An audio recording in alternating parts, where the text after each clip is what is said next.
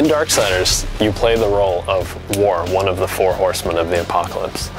In the beginning of the story, the horsemen are implicated in the destruction of the Earth. They are punished for this because it was not meant to be destroyed yet. They stumble onto basically a conspiracy between heaven and hell. As a punishment for what happened, you're stripped of all your powers and sent back to Earth. And War kind of has to start a little weakened. You do start off with your legendary sword, but you don't have your horse, you don't have all your abilities. By the time you get back to Earth, after being punished, the apocalypse is over, the people are dead, the Earth's destroyed, it's a complete wasteland. And War has to prove his innocence and kill everyone until he gets the answers, find out who betrayed them, and redeem himself and get his divine powers back.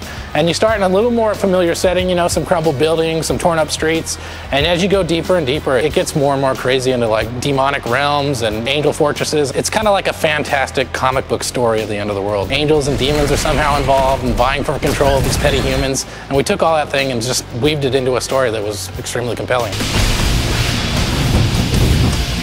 Characters are really important in Darksiders. I mean, you're fighting demons, you're fighting angels, you're fighting ridiculous mythological creatures that have really never been imagined before. What Joe brings to the table is pretty much unbridled creativity. Translating Joe's style, I mean, this is an amazing style. Characters would just stand there and they look like they're going to just get at you straight away. We needed to translate this into 3D. Boy, that was a challenge. But we did it through lots of iterations, you know, blood, sweat, and tears. I think we have something pretty amazing. When you start with a character that's already awesome, like a Horseman of the Apocalypse, and it does that translation to it, it becomes even cooler. We wanted to create a visual style that was unique, more our own. It's more stylized. It looks more like a cool comic book adventure or graphic novel adventure. It's, I think, the coolest thing that I personally have ever worked on.